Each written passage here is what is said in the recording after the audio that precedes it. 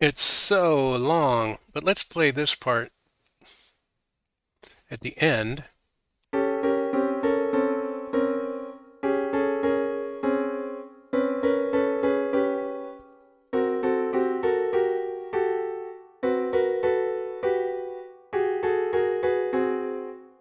Alrighty, ladies and gentlemen, this is a recap of Composing in Motion, Part 57, Poise. In today's episode, some of our reflections as we got to work. We hunkered down, we buckled down on these cadence groups. We've learned to appreciate the ambivalent chunking, which is what we did here. We had 18 or so groupings, and then we have parsed them into these separate 72 separate little sequences. And this is a new technique. We've done this twice before with kind of big gaps in between. This is the third time. The upside is it generates a lot of material, as you just saw way down here to 370 bars.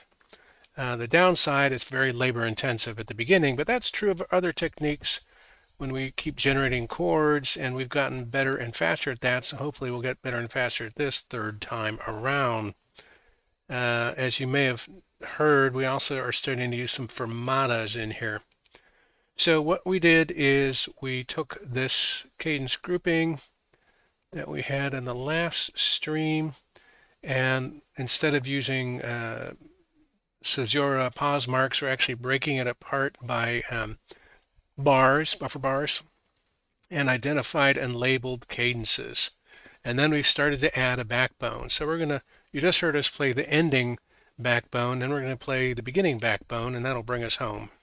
So here we go.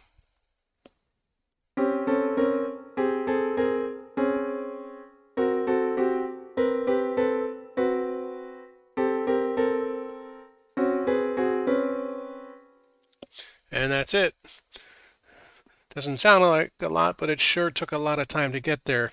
The new thing we're doing is using a fermata, which this says basically make it take 3 times as long to last. We could have made this 3 bars long, but we don't want to do that yet. These are building pieces that we're creating that we're going to, we think, assemble into a separate score in a different new order. But we got the cadence down.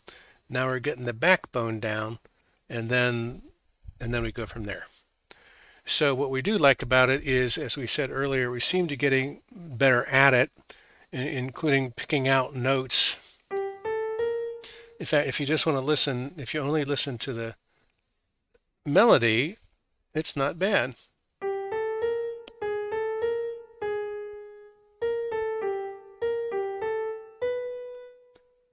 And then it's got a little bit of variation, and then back here.